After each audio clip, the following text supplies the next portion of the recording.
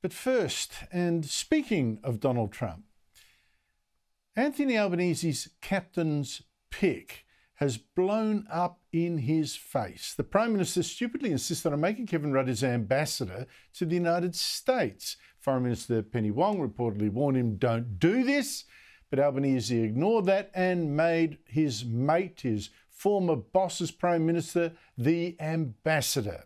And that's now turning into a political disaster, because Rudd really is a megalomaniacal blowhard with a big mouth who once again has talked himself into strife. So we had Wong, who didn't want Rudd as our ambassador to the United States, and now we've got Donald Trump. He doesn't want Rudd either. We know that because Trump was asked in an explosive interview with Nigel Farage of GB News, an interview that will screen here tonight at 8:30, if he would deal with Ambassador Rudd once Trump becomes president after the November election, as polls suggest he will. Bang.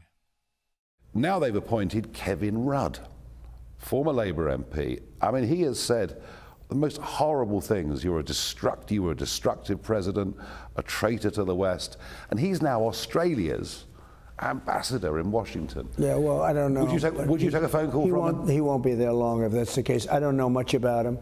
I heard he was a little bit nasty. I hear he's not the brightest bulb, but I don't know much about him. But if he's at all hostile, he will not be there long. Yeah, it's been so funny today to see the media left look all puzzled. What? By Trump having a whack at Wacky Rudd. This on the ABC today was a classic. And it's quite the statement. Wow. It's another sign of just what a wild ride we're in for this year. So this is really just a personal attack on Kevin Rudd. We haven't seen, the backstory here in terms of anything that Kevin Rudd has done that has antagonised Donald Trump in this way. But as we saw when Donald Trump was president, things come out of the blue. This came out of the blue.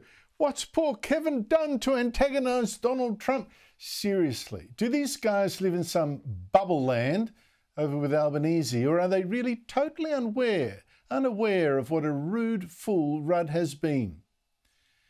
Because you might recall 2 months ago when Trump was on his way to becoming the Republican nominee for the November election for US president, I predicted exactly this. Another win today for Donald Trump in the New Hampshire primary. And Kevin Rudd should now get ready to pack his bags. And of course, Trump's rise must mean Rudd's fall. That's why Albanese was so wrong to pick Rudd. Trump back then, even then, already nominated to be a candidate in the election, was already looking a hotbed to win. And Albanese should have known that Trump could well be president again, and Australia would therefore need an ambassador who could deal not just with President Joe Biden now, but also get on later with a President Trump. Be able to get Trump on the phone to ask for a favour for Australia. That's what you need from an ambassador. Someone like former Australian Ambassador Joe Hockey, who was so mated with Trump that they played golf together. And if that is what we need, that should have meant a hard no to Ambassador Rudd. Why would President Trump lift a finger for Kevin Rudd, knowing how freely he'd smeared Trump around the world? Because here, let me show you some of Rudd's unhinged character assassinations of Trump in the years before he was appointed ambassador. Donald Trump was a traitor to the West, said Kevin Rudd. Donald Trump was the most destructive president in history, a man who drags America and democracy through the mud and abuses Christianity, church and Bible to justify violence. In fact, he was mentally unhinged, Rudd told an ABC audience who loved it. I think the general consensus amongst anyone concerned with the public policy process, domestic or international, thinks he's nuts. Now, there was two problems with all this abuse, which is why Trump's reaction has most certainly not come out of the blue. The first is Rudd's lousy judgment. Trump can be erratic and volcanic, I know all that, but he is not nuts. He does not abuse Christianity to justify violence, and is not a traitor to the West, and definitely not the most destructive president in history. If you want someone destructive, just look at the old fool who's president right now. what it's done to America's borders, budget, economy, to the turmoil in the world. So Kevin Rudd, with his big mouth and his terrible judgment, actually helped to poison the world against Trump, which brings us to that second problem. Do you seriously expect President Trump to come to the phone for Rudd, to rearrange his schedule, to squeeze in a call from a man who's vilified him like that? Well, former Labor Senator Graham Richardson, for one, today said no, Rudd would have to go if Trump becomes president.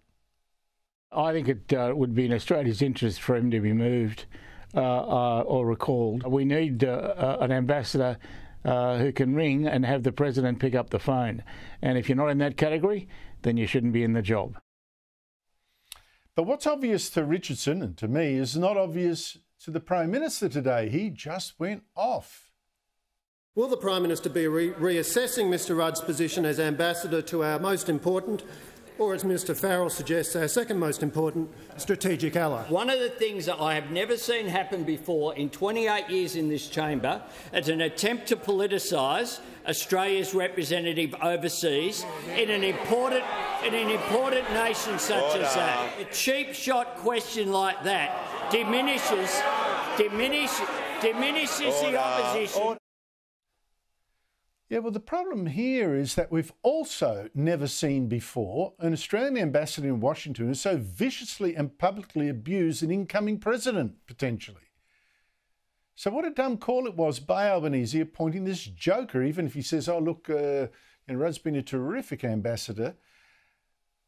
When or if Trump is president again, what then? I mean, do we keep Kevin Rudd on to save Albanese from looking like a goose for choosing him? Or do we sack Kevin Rudd to save Australia from being a pariah in the White House? Which will Albanese choose? His country or his comrade? For him, it seems it's already been a tough choice.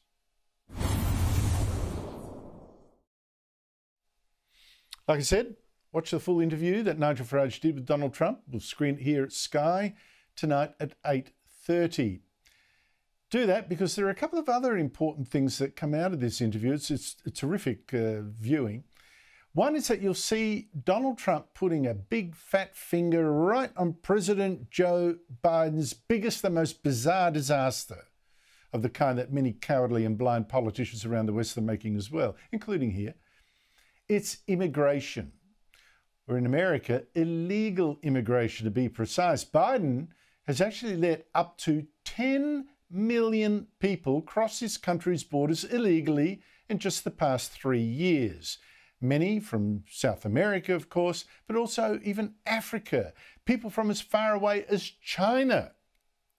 Letting up to 10 million come in and letting more than 7 million of them stay.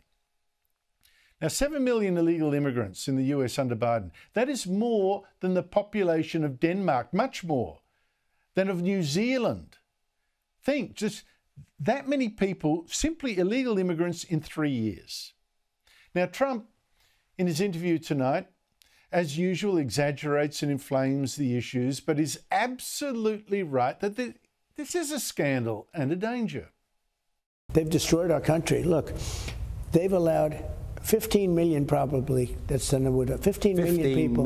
15 million people, that's my opinion. Some people say it's a little bit less. What difference? It's bigger than most states. 15 million people to come in from prisons. They come from prisons, many of them. They come from mental institutions and insane asylums like Silence of the Lamb, Hannibal Lecter, I wonder if he's one of them. They're terrorists coming into our country, totally unchecked. Yeah, if you wanted the type that said, oh, I'm shocked by his language and exaggeration and saying 15 million is 10 million. If you're shocked by how he talks about it, be even more shocked by what Biden's actually done. Here is Biden before the election and his Homeland Security chief after it, almost begging illegal immigrants to come to America, boasting that they've actually destroyed many border controls. I would, in fact, make sure that we immediately surge to the border. All those people are seeking asylum. They deserve to be heard. That's who we are. We're a nation that says if you want to flee and you're fleeing oppression, you should come. So we have rescinded so many Trump immigration policies, it would take so much time to list them. Joining me on Culture Wars is Rowan Dean, Trump watcher, editor of The Spectator Australia and host of Outsiders on Sky News every Sunday at 9 a.m. Rowan, great to see you. It takes Sir Trump once again to call out something indefensible that many other leaders around the world, many politicians won't tackle, including leaders of European countries, who are also letting in waves of illegal immigrants cross their borders, land on their beaches. Now, like I said, journalists they might hate how Trump discusses this, but the greatest sin is by politicians who ignore this issue. Andrew, yes. I would actually take issue with your claim that he's exaggerating. The number 15 million is merely an extrapolation from the 10 million who they know about and includes those that the Americans don't know about who cross over the border undetected at night or over places where they can easily get through. So there is every chance that it's not an exaggeration. But regardless, the point is that the numbers are simply staggering, and the proof of that is not the numbers themselves, but the impact this is having on cities throughout America, families throughout America, small town USA. They are reeling at the fact that this number of illegal immigrants are coming in and the effects that's having, draining welfare, school halls are being turned over to house them, services are being diverted to them. You've even had left-wing mayors in places, Democrat mayors in blue cities like New York and elsewhere saying they simply cannot cope.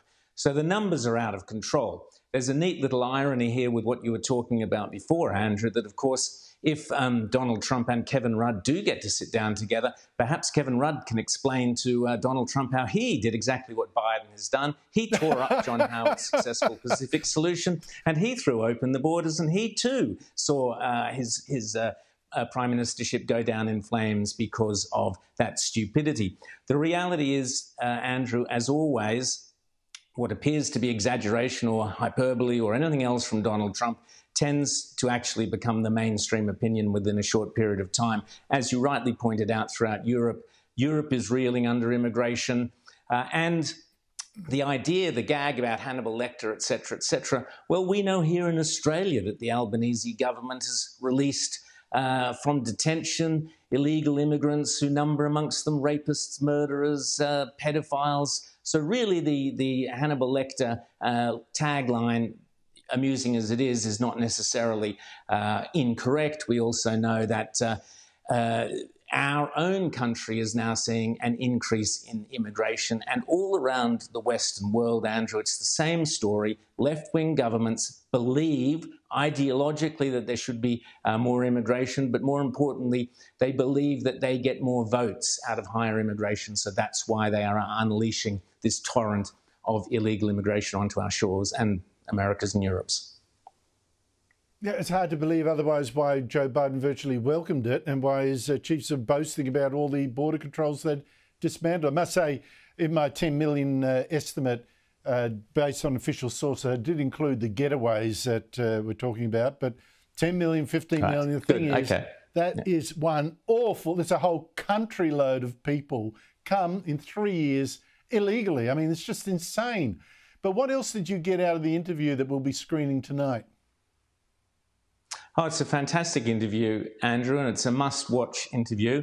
Apart from immigration, he talks about the failures of Biden around the world, particularly as we've seen. What's great about the November 5th election is we literally get to compare the Trump administration years, the 4 years, with the Biden administration 4 years. That rarely happens in politics, and you then get to choose which way you want to go between them. We saw peace during Trump's period of office. We've seen war during Biden's period of office. We saw the Abraham Accords, a peace between Arabs and Israelis that nobody ever thought would happen did happen under Trump and is now being trashed under Biden. We saw the rearming of Iran They've now got close to having nuclear weapons with all sorts of devastating consequences. That had been completely halted under Trump.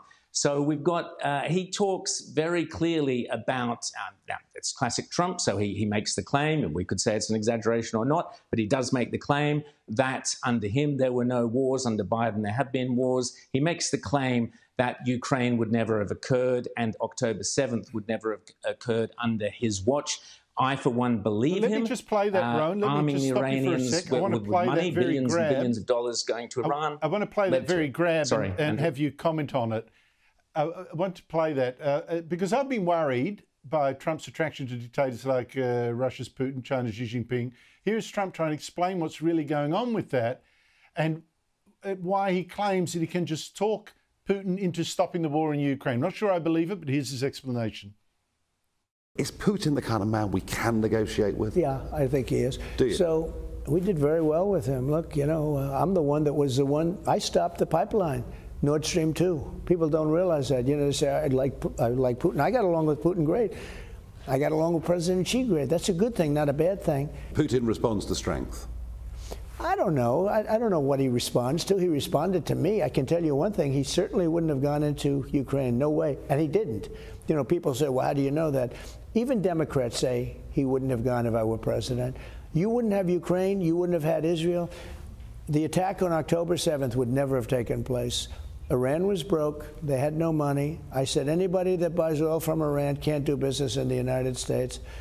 And Biden comes along and he lifted everything. Trump getting on with Putin and Xi is no bad thing, he says, is it?